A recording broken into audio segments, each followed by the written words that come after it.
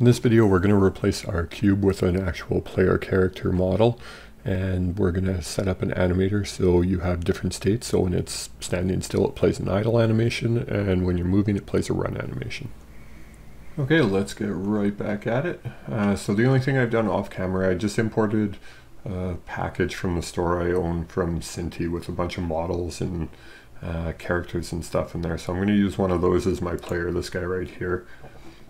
So this old cube player, we can just delete that.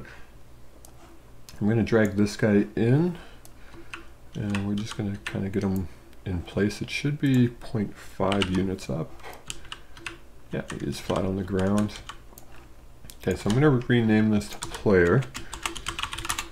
Okay, and the only thing it has on it is this animator, but we're going to create our own because it doesn't actually work. It just says none. But the one thing, we want to add the player controllers, and because we put that requirement in there, it adds the NavMesh agent on its own. I do want to just change this radius a bit though to match the player. So something like that. We'll go a little bigger so you can't completely walk into objects. And we'll just up the speed and everything again like we did last time. You can play around with that later. I think something like that's probably good though. Okay, so what I want to do is start adding some animations onto it. I'm just going to use mixamo.com, this site from Adobe. It's free. You can just sign up and log in, and from there you can get whatever animations you want. So I'm just going to find an idle animation. If you click on them, it'll kind of show you a little preview. You know what? Yeah, that's good enough. Okay, so you just hit download again.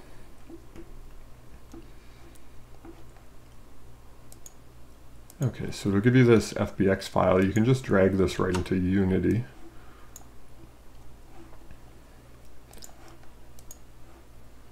Okay, and it's this one here, idle. Okay, so one thing you want to do is with these from Mixamo, I find if you go to rig, it defaults to generic for the animation type. You want to change that to humanoid and then hit apply. That'll make sure all the bone structure matches a human shape.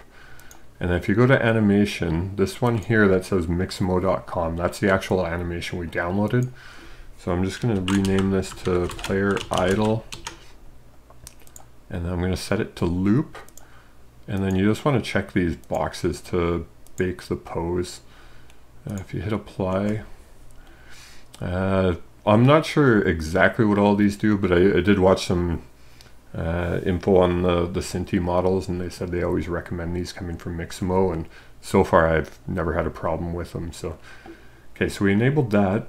The one thing I do actually do is if we expand this object now and we go and look, we'll see the player idle animation that we just renamed. I hit Control D and it duplicates that, and then I delete this whole package that we imported. The reason I did this, it does work fine if you use that animation, but any of the stuff from Mixamo, it'll come in as read-only and you can't modify or do any changes later. So if you want to end up down the road modifying the animation at all, or even adding an animation trigger event, you can't do it if it's read-only. So I just do it now. It just gets rid of the hassle. And at the same time, let's just find a quick run animation. I'll just grab this first one. Yeah, that one looks good. So we'll just download this again.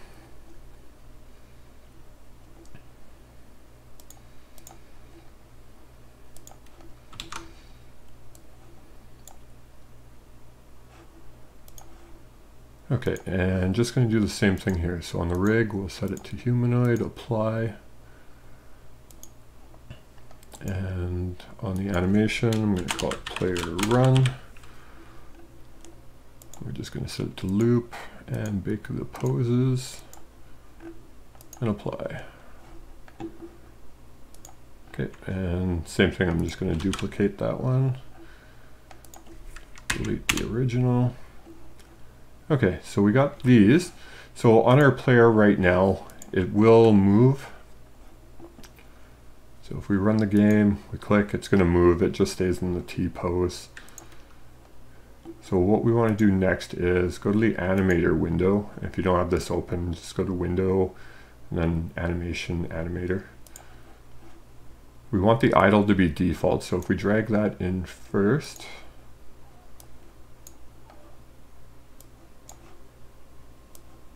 why is it not letting me? Oh, we haven't made an animator yet. That would explain it. So let's go to Create, Animator Controller. We'll call this one Player Animator. Go to the player. We'll drag it in here. If you're using a model that doesn't already have one, like an animator setup, just drag the animator right on and it'll create a component here. Okay, so now that we have that, we want to go to the animator window. We're going to drag in idle, and that's going to be the default. So now if we play the game, idle is going to be the default. Okay, so he's idle. And then we also want to drag in the run. And over here, we're just going to click the plus, select bool, and I'm going to call this one is running. And this is going to be our condition to change. So if we right click idle, make transition to run, do the same again in back. What we want to do is click this one, and we don't want any of these settings. So I'm going to take off has exit time, fixed duration, and the transition I'm going to set to 0 because we want to go from idle instantly to run. And then down here on the conditions, hit the plus, is running as true as what we want. Going back from run, we're going to do a little different. We don't want an exit time and we don't want fixed duration, but on the transition, I'll probably want, I think maybe like 0.4. That way it'll kind of blend the run animation into the idle so it won't look so abrupt. We'll see, we might have to do it on the player idle to run as well, but I don't think so. And then on the condition, we want this one to go when it's set to false. Okay, so that's all good. Let's just save that. Go into our player script. Okay, and we need to set up an animator now. Call it my anim. I'll get a reference to that here.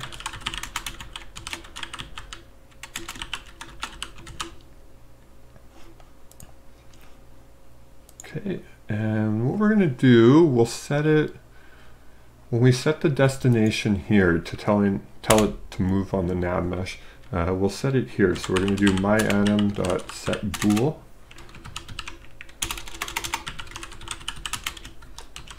And the spelling and case has to be exact on this. So easiest is just go back to your animator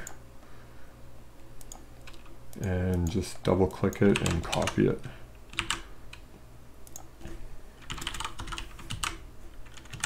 Okay, so we want to set it to true there.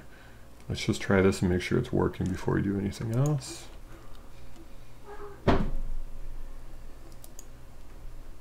Okay, that looks all right there. Let's go back, and then what we're going to want to do in update, we'll make a separate one. So what we're going to want to do is do vector3.distance, and this is just going to measure the distance between where the NavMesh is going and where it currently is. You want to do my NavMesh agent.destination,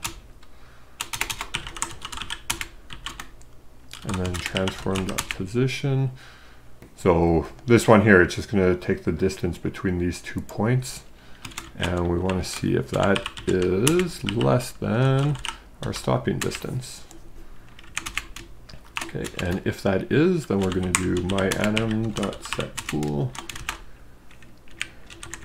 Let's set it again, and this time to false. Let's try this, and that should be working.